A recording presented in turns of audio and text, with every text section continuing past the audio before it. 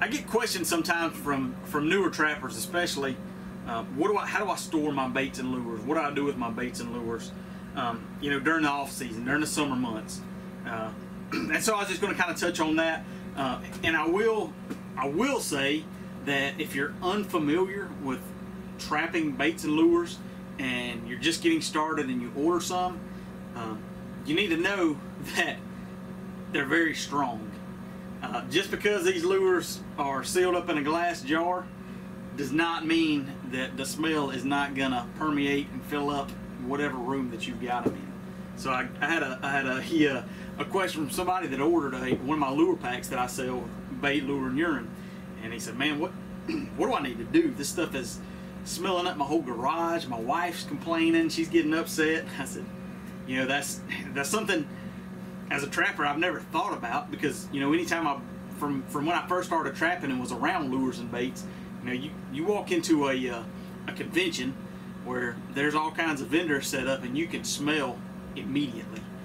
It's strong. You don't have to crack the lid. So be prepared if you are new to trapping and you order some lure, bait and lure, and you want to get into it and test it out, that it is strong. So if you want to kind of dull the scent down some, if you're going to be storing them in a place that's a shared space with your wife, and you want to stay on her good side, which is always a good thing I figured out.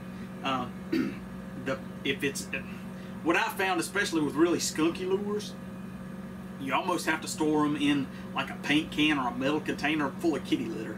You can get away with the kitty litter maybe in a plastic container, but that metal container, that's how I store my skunk essence. When I extract skunk essence and try to contain it, I'll put it in a glass jar with a lid, put it in a paint can of kitty litter, and seal the top.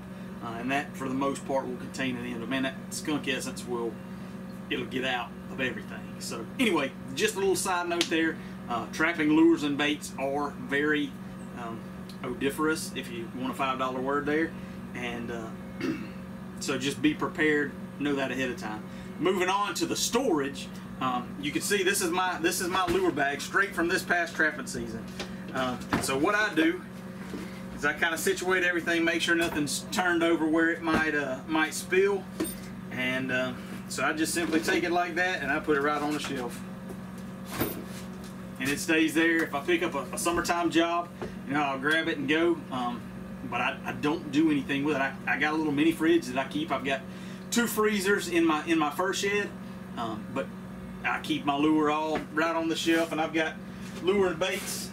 I mean, some of them I've had the labels have fallen off or worn off because I've had them for so many years that, for whatever reason, as a trapper, it seems like you're always trying something new or different, so something will get pushed to the back burner. And so I know I've had lure and baits that I've had for 5 years, used them and had no issue. And the reason for that is that when lure makers are making those lures and baits, they'll get it to a taint, if you will. They'll take whatever their base is, their meat, and they'll usually allow that to rot for a certain period of time till they get it where they want it, and then they'll actually add a preservative, and so that'll keep it from rotting further and kind of maintain the smell. And so that's what, you know, all these pre-made, pre-packaged baits and lures, they got a preservative in it. So, and now disclaimer, I'm no lure and bait maker.